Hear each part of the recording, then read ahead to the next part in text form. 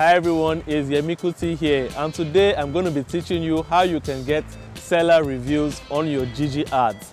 It might interest you to know that a large percentage of buyers admit to always reading seller reviews before they go make a purchase with a particular seller. So it will make sense if you're able to get as much positive reviews as you can on each of your Jiji ads. Here is how you can get them. So first of all, you have to sign into your Jiji account. Next, click on profile, then you click on the options icon. You then click on feedback, click on copy my link, and then send this link to all your customers, asking them to leave reviews for you. And that's it. And so if you like this video, we would like for you to click on the subscription button down below. We would also love for you to click on that bell so you'll be alerted anytime we post new and insightful content you would love. Kindly also follow us on all our social media platforms and visit us on jiji.ng. Thank you.